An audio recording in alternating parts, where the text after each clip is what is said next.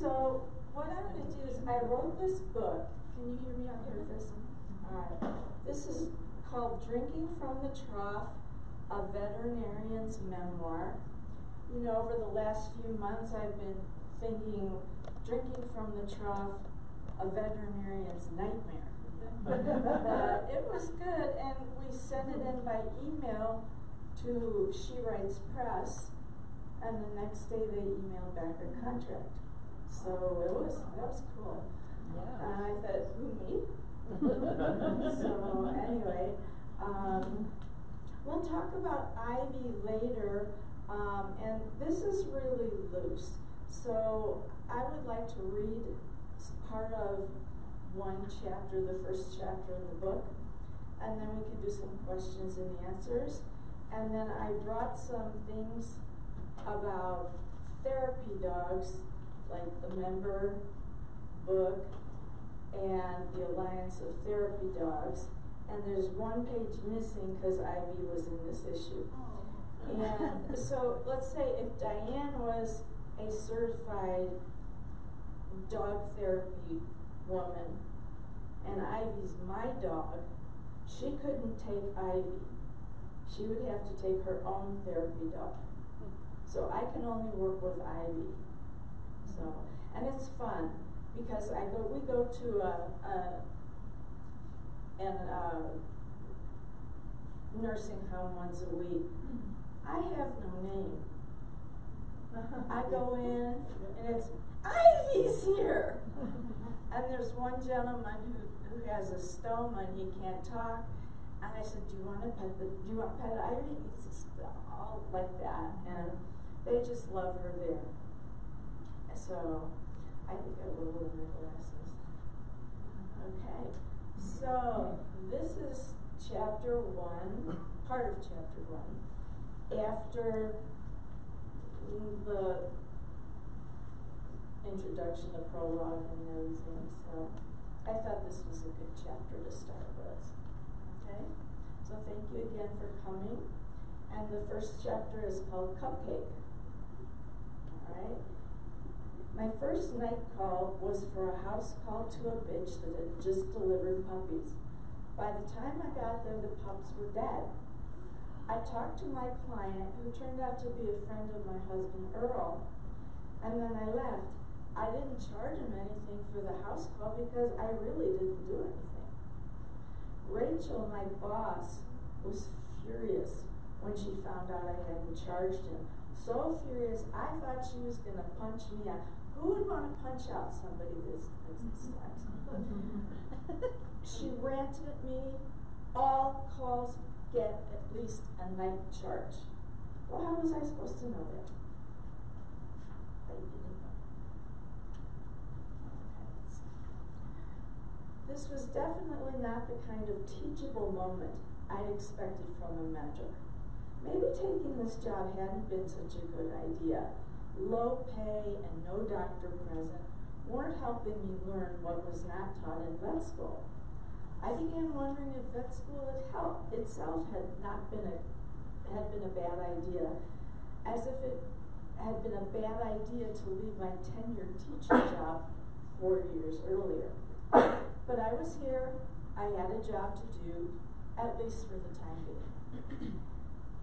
And at least the next time I got a nighttime request for a house call, I'd know what to do. But no two calls are ever the same. A few days after the dead puppies incident, Jenny, Jamie's 6-year-old middle daughter, came into the clinic carrying a tiny kitten. Dr. Carlson, Cupcake is mine, all mine, my very own kitten, she said with pure delight. As a middle daughter myself, I understood that having her own kitty made Jenny feel extra special. Cupcake was an adorable buff-colored kitten, female tabby, with an enormous purr. I took her through her first physical examination and round of vaccines and deworming, and pronounced her in excellent health. Jenny asked me many, many questions, and we had a serious discussion about the proper care of Cupcake, teaching clients how to properly care for their cats is still my favorite part of practice. I guess that's the teacher in me coming out. Jenny paid close attention, and I was sure she and Cupcake would be just fine. It seemed to me that Cupcake was a wonderful kitten for Jenny. I imagined her telling her closest secrets to Cupcake, just as I had told mine to my gray tabby Smokey when I was young. Cupcake would be there for her when she felt ignored and stuck in the middle, neither the bossy big sister nor the baby of the family. As I sent Jenny and Cupcake on their way, I remember thinking that childhood kittens and their owners are meant to have long, happy relationships filled with love, joy, and delicious secrets. One evening, not too long after Jenny and Cupcake's visit, Earl and I were sitting outside our house chatting, playing with the horses, and just enjoying being together after a hectic day. My pager beep, or pagers back then, disturbing the peaceful twilight. When I called the number, Jamie answered, her voice frantic. Her husband, Steve, had run over Cupcake with his car and would not come out of their room. Jenny was in hysterics. Could I please come to their house right away? Well, with rookie inexperience and confusion blowing around in my brain, I asked Jamie what I could possibly do for her if the kitten was already dead. I could hear the shaking in her voice as she said she would pay a house call fee if I would come and officially pronounce Cupcake dead.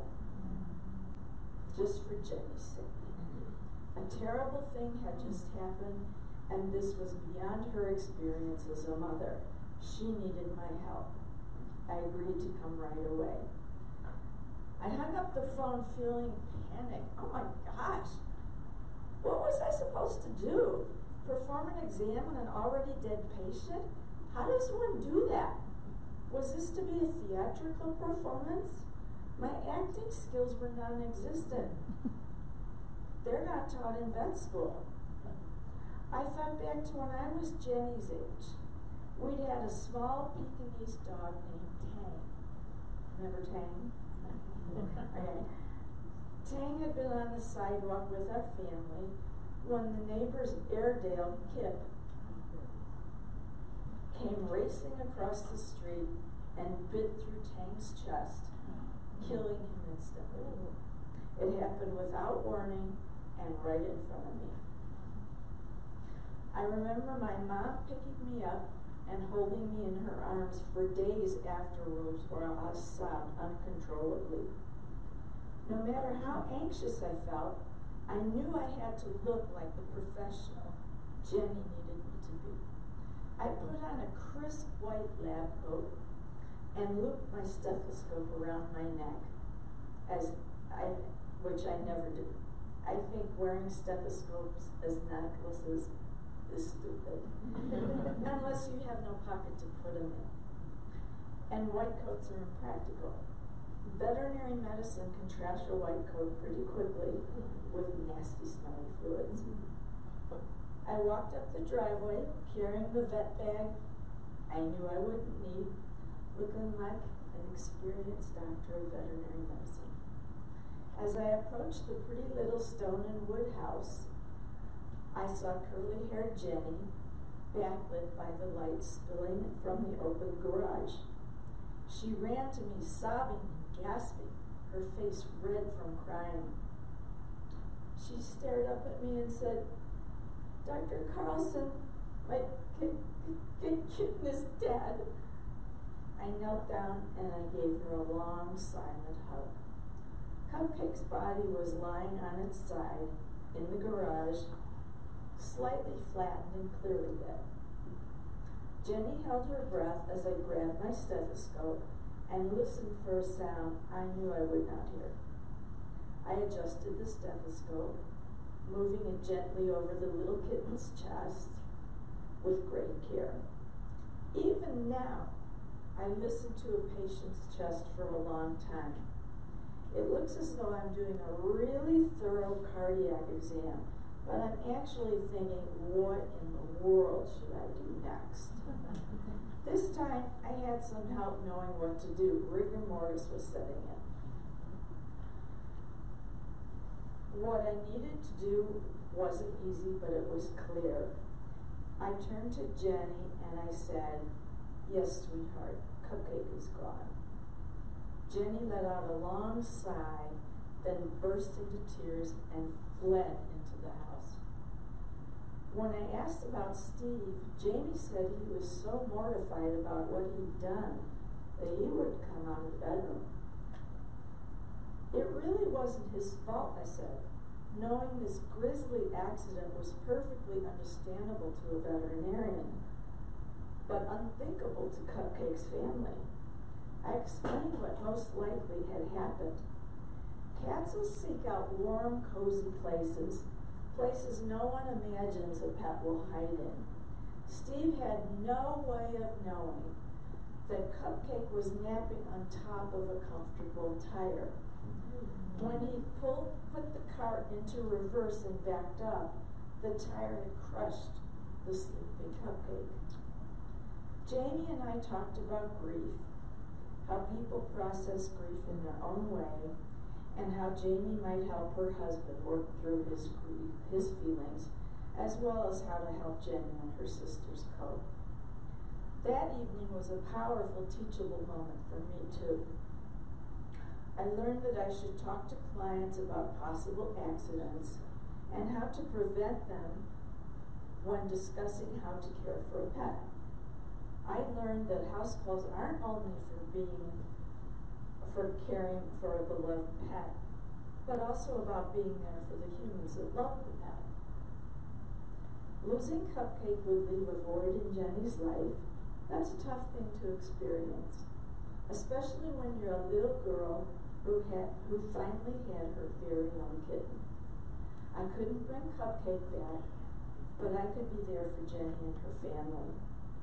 On the way home, I thought about whispering secrets to Smokey all those years ago about Tane's awful death and about why I'd become a veterinarian. I knew that becoming a vet had been the right decision. It didn't matter if I stayed at this particular clinic or found work as a veterinarian elsewhere. I was where I belonged.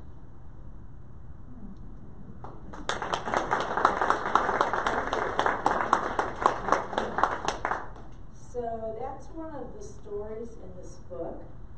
And what you'll find this book is a loose timeline, but it's a series of linked essays, and you can really pick it up anywhere and start reading, and you won't miss anything of the story. And so that's the book. And are there any questions you'd like to ask of me? Or we can bring Ivy up and talk about her a little bit. Yes, ma'am. Obviously, you've done a lot in your life. I'm just curious, what inspired you to go into vet medicine, and at what stage of life? I met the man who was going to be my husband when I was student teaching in fall semester, and he was in his first year of vet school, and we lived in the same building. And we'd eat together and go together. And there was a friend of his who became a friend of mine before I ever met Earl. And he was riding a horse. I kept seeing him riding a horse at the tennis courts and all around the field. And I said, "Where'd you get that horse?" And he said, "Well, from my friend." And he told me who the friend was. And I went up to him and I said, "Are you the guy with the horse?" And he said, my husband was very verbal. "Yeah." I said, "Can I ride it?" "Yeah." So he showed me where he lived and the keys and how to, I had taken riding lessons, so I knew how to saddle a horse and everything. And then when I was in CSU was in quarters, 3 quarters. And the second quarter of that senior year of mine and that freshman year of his, he was off. He was up in Laramie working in a practice. And then he came back for my last semester, my last quarter, and his last quarter of his freshman year. And we started to go all over the hospital, and he showed me the animals. And I just thought it was really cool. I'd always wanted to be a doctor. My dad was a physician. But he wouldn't even let us read his medical books, which were 20 years old when we were old enough to read them. So I thought, this is pretty cool. I'll try for it. So I had to go back and get all the pre-vet science classes, not the ones I'd had to be a PE teacher. I mean, this was OChem and biochemistry and all the heavy-duty things. It took me 5 years to do it. So when I started vet school, I was 30, and I was a non-traditional age student and non-trad. But the oldest guy in my class was, I think, almost 50. So you can go back to school and apply. Are there any other questions? Yes, ma'am. So what inspired you to write about your experiences? I like to write, and blogs came 2008, and my husband was still alive, and I had a friend of ours set up a blog for me, and I wrote stories, and some of those stories are in the book. And I had a picture of my cat Frank and my open computer, and he was just right there, and it looked like he was typing. So I don't have it anymore, but I had a column called Ask Frank. People could ask questions, and mostly they didn't. So Frank would diss on his dog and the horses and the 2 other cats I had. Just really funny though. So yeah. Did you have a question? Did you ever need a support to get up on a horse because you're so short? Well, it depends, and there's a story about that. Right now, I broke this hip 18, 19 months ago. This hip's already replaced.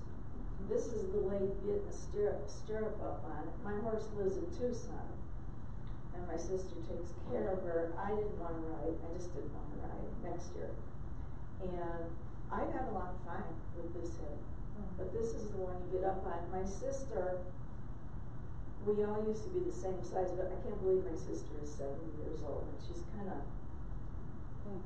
not as tall as I am anymore.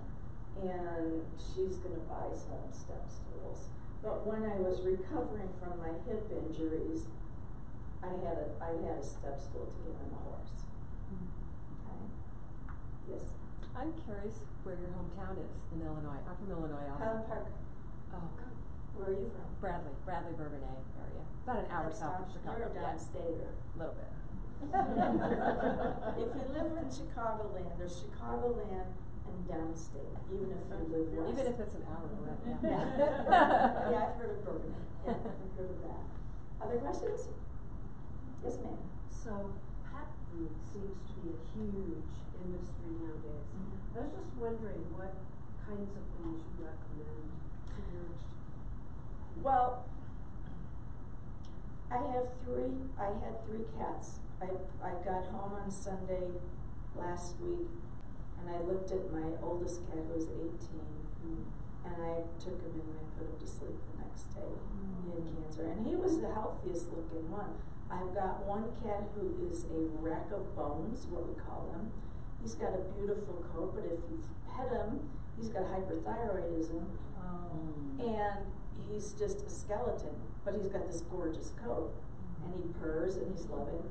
And then Frank, who is a great big cat too, they're brothers. Frank and Cowboy Joe are brothers, and Cowboy Joe's, my husband was a Wyoming fan, and his dad was president of the University of Wyoming and was a veterinarian also.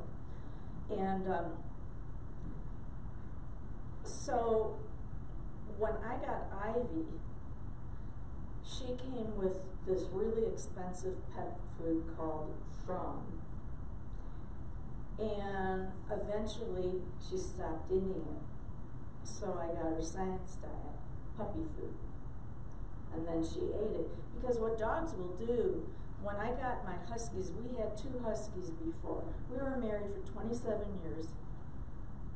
We had a dog the whole time, and we only had 2 dogs. And our dogs lived a long time. And they came home with Purina. And then I wanted to change them to science diet, because I think it's a better food. You ask 5 people outside, they'll give you 5 opinions. Yeah. And so what they started doing was picking out the Purina and eating the science diet. And Ivy started doing that. But now my cats are so old, they're eating the dog food, and there are 2 types of dog food in her, because I'm transitioning her. There are 2 types of dog food in her bowls, and I have 3 types of dog food, or cat food downstairs where Ivy doesn't go. I won't let her go down. Not that she'll eat the food, but I don't want her eating anything else down there. So, but right now, the cats are getting feline WD that's got a lot of protein, and it's for kidney compromise as well. And what else do I have down there? Royal Canin for kidney failure. And then she's got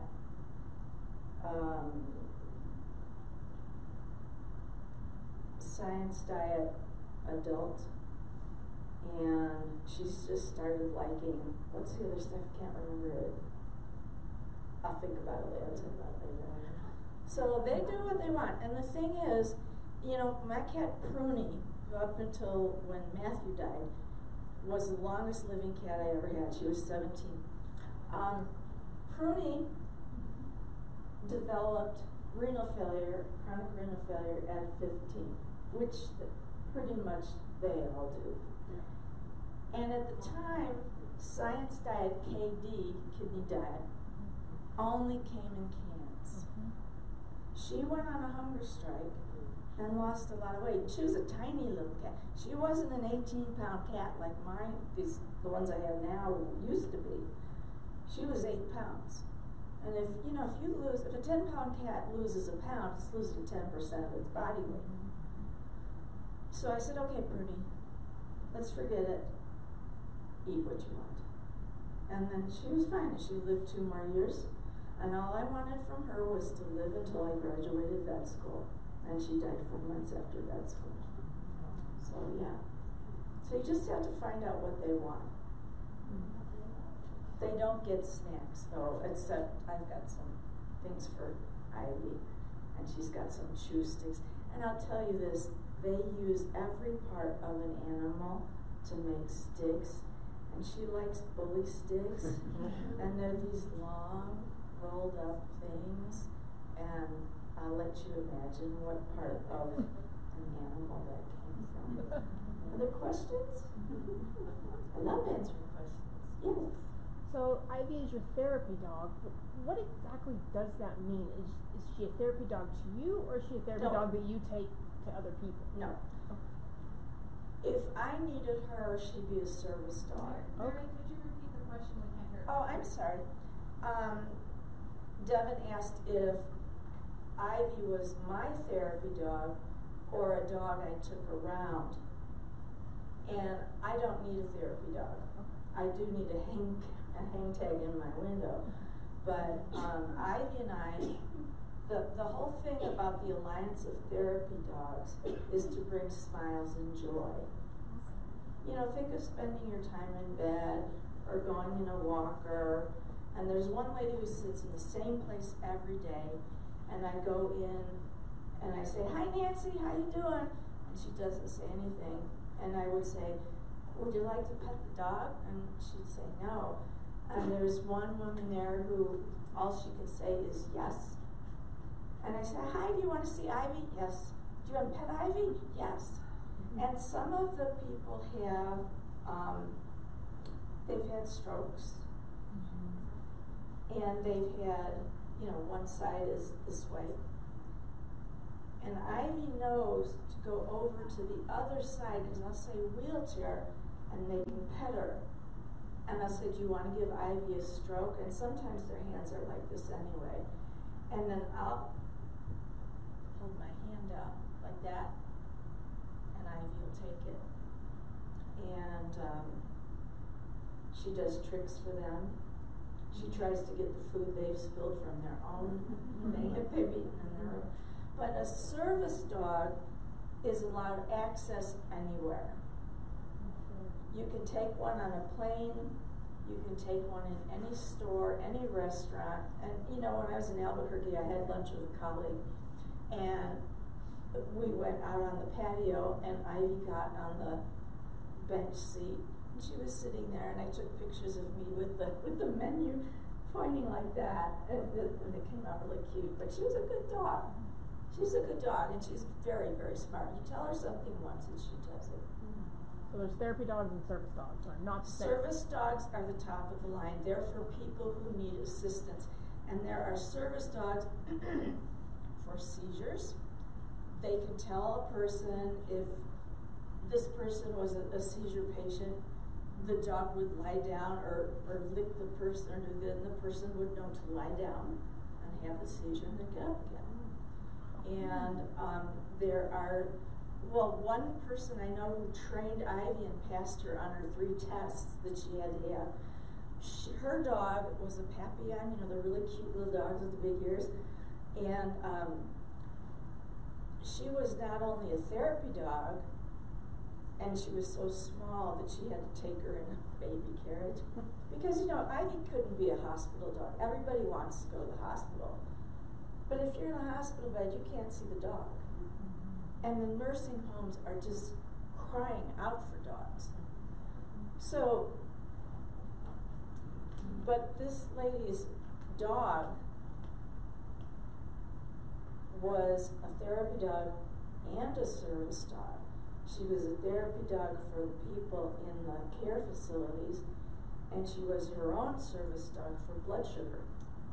They can tell when blood sugar is about to happen. So I assume she was a diabetic. I don't know. But there are other things. It's really interesting. But it's there are a lot of things that you have to go to. You have to know this. Every year she has to get her shots. And she doesn't need a fecal exam anymore. She's gonna be 3 years old. She doesn't have worms. But they have to have it, so I do it. And then there's this magazine that you get, and it's really fun to read. And then you have to show the place where you're going in that she's up to date on everything. And there's one facility in town in Fort Collins, and I was visiting my friend's mother, and she says, oh, you can bring her in, and why don't you bring her in any time? Well, I can't. Because if she's a certified therapy dog, they take care of insurance if something happens. But I could take her to visit my friend's mother. So, are there any other questions? Yes, ma'am. Well, I hear a lot about therapy dogs, but are there other therapy animals that people train? Yes. There is a really neat YouTube of a huge horse with braided manes, and he knows which rooms to go in. A lot of the nursing homes have cats that just live there. And there are some cats who will go and sit on top of a patient, and that cat knows that that patient's going to die that night. And I think the first time Ivy and I went to our nursing home, there was a whole family in a semicircle, and there were trays of snacks and things to eat and drink, and there was a lady in the bed, and I said hello to them. I said, would you like to pet my dog? And they said yes, and what I should have known, but I was a rookie, was to say, would you like me to take Ivy up to see your mother? And I could have taken her mother's hand, and she could feel something soft. Because I think there's a lot to people in comas and near death that know more than they think we know. Yeah. So there are therapy horses, you're saying? Horses, mini horses, goats, mini pigs. Golly, a friend of mine rescued, there was a story on the news about the Lions shelter that was gonna put this cute little Chihuahua mix to sleep. And he called the next day, he says, we're coming down, don't put that dog to sleep. And they took it home. And he trained her as a therapy dog. And he goes to the hospital once a week. Named her Gremlin. So, is there anything else? Yes. Do you think if you think your dog might have some characteristics that would be good for a therapy dog, what might you see in that dog? Great question. It's not mandatory that you take your dog to training classes. I did because I don't like bad dogs. And this is the only dog I've ever let sleep on the bed. And I move her where if my husband would get close to me, I'd say, we had two twins put together in the king sheets, and there was a line, I said, go back over the line, but I'll cuddle the dog. It's so funny. So what I took her to the classes, but you can train your own dog, and as long as she passes the tests, she gets to become registered. And see, I have my little thing. I have my member ID number. Ivy has hers. But you couldn't take Ivy and go visit your grandma with a therapy dog. I have to be with Ivy, yeah. So what behaviors do you see that make a dog a good candidate? This dog doesn't have a mean bone in her body. I did not pick Ivy. Ivy was chosen for me, and there was such a long, long line. I was amazed to even get one from this litter. And there was one more litter with the stud's straw of semen in it, and I never got to see her because the owner got sick and went to live in New York with her daughter. But one of the dogs in the litter was a brown dog, and this was the people I saw in Arizona and New Mexico. And the daughter is 24 years old and is a very low autistic girl. And I have an autistic friend that I named my cat Matthew after, and he's out working full time. And he's had 4 open heart surgeries, and he's the only one of the few kids who would actually sit down and talk to a teacher about something other than school.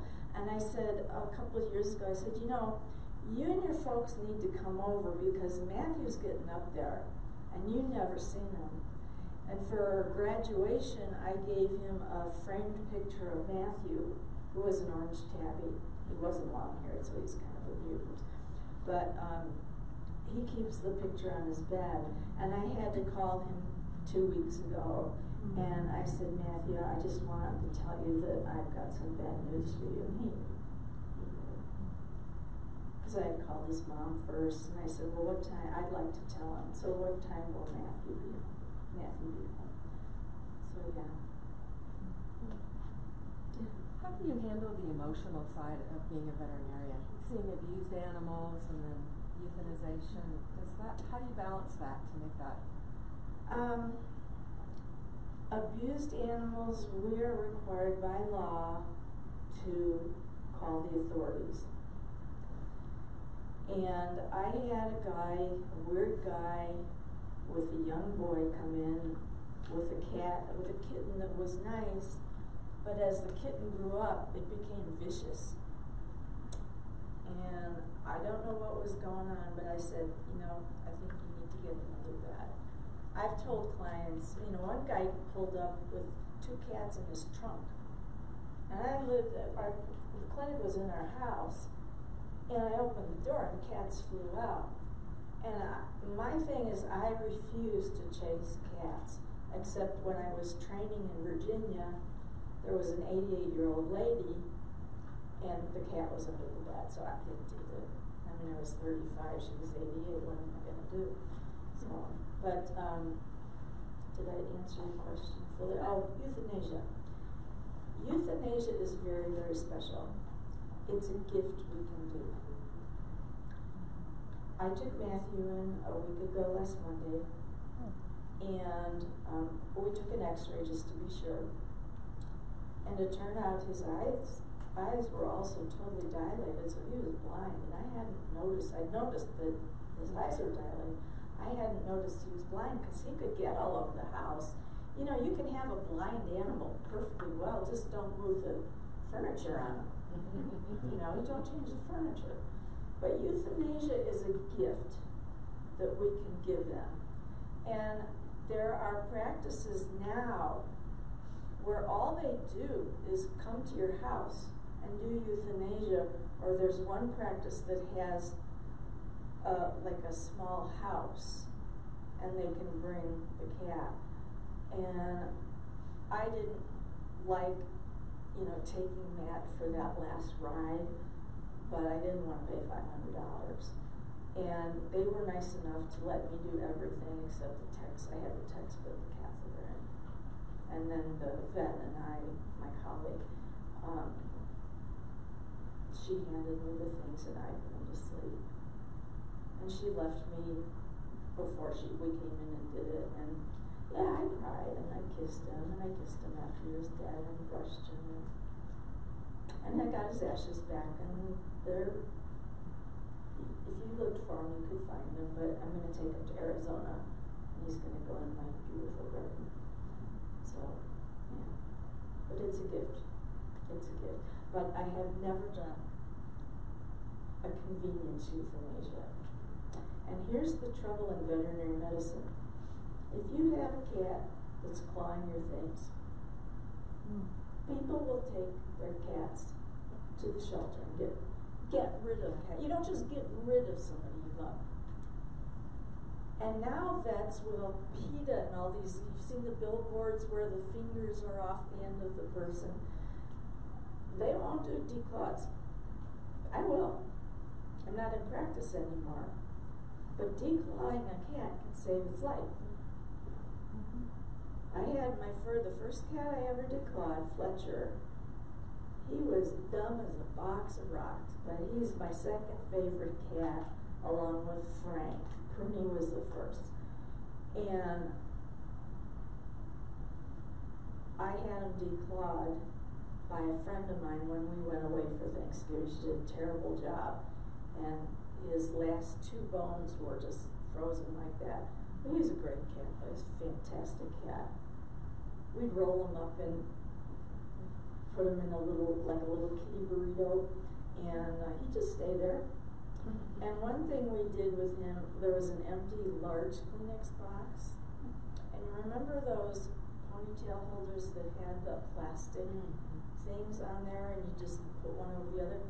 I went like this for Fletcher, and I dropped it in, and he's going, and he went to get it, and he came up, and the Kleenex box was on top of his head. So he's walking over here, and he bumps into the wall, and he's like this, and he walks over here, and he's bumping in the wall. If he had been a blind cat, he would have known where he was. So I took it out, and I said, "Here, Fletcher, do it." And I did it again. He did it again. And Earl and I were sitting on the bed, and we were just laughing our socks off. It was so funny. And that's the last time he did it. I think he learned his lesson. So would you like to see Miss Ivy? Yes. Okay, and then I can stay for a while afterwards, and don't forget the cookies, because otherwise I'm going to have to eat them. And so my friend Diane will bring Ivy up. Can you hear me if I talk without the microphone? Okay. Because I used to be a teacher for 30 years. I can talk loud. Ivy, come. Give me, sweetheart. Do you want pepperoni? Here. Ivy, sit. Come here. Ivy.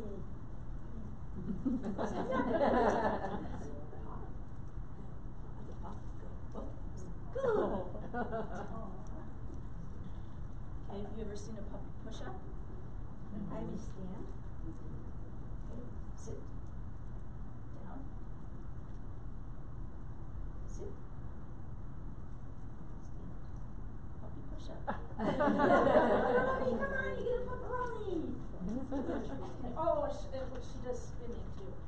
Ivy, come here.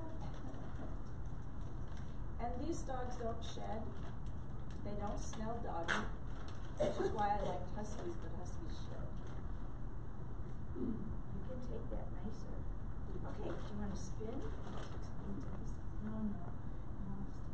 Okay, ready? You want to spin? This isn't the best one. Ready? Come on. Spin. Spin.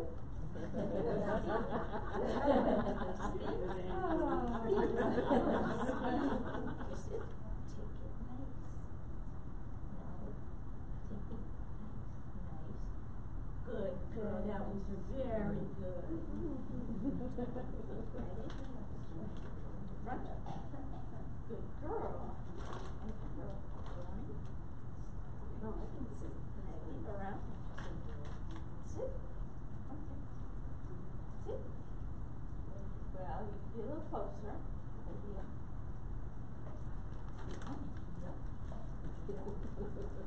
And you turn. And go around. This one. Let's go circle.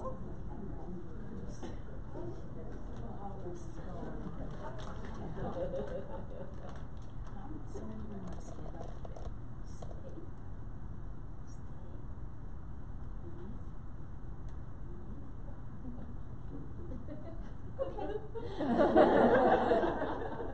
isn't that fun for somebody in a nursing home to see? What they'll do is, I brought a brush, and then they'll just, this is for show for you guys today. She doesn't wear it. And they'll brush her, and Ivy stands there, and she'll lick them. She's just not allowed to lick them in the face. And then, she licks somebody, and then for the person who either's had a stroke or has a lot of arthritis, I become a person. The person holds it like this, and I'll go gentle.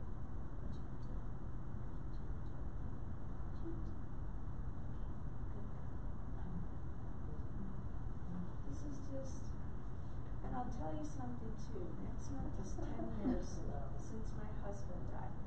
And I've had her almost 3 years. And that brought me out of the nutties. I used to be a little nutty, but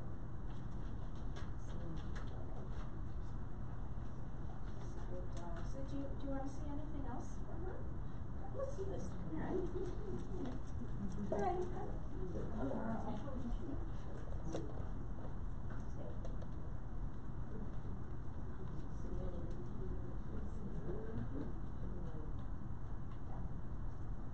Up, down. Down.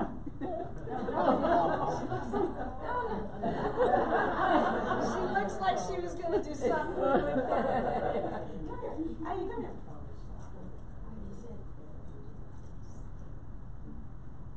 Down.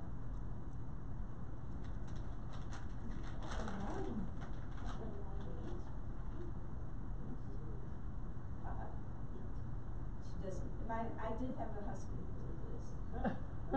That's a hard trick to teach. But my husky would do all that about my cat. Oh, really? Stay. Yes. You sure you don't have a dog?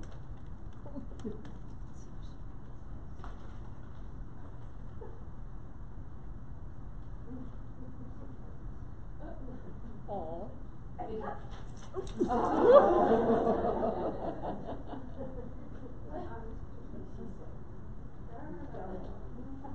So this is the whole thing about therapy dogs, the Alliance for Therapy Dogs.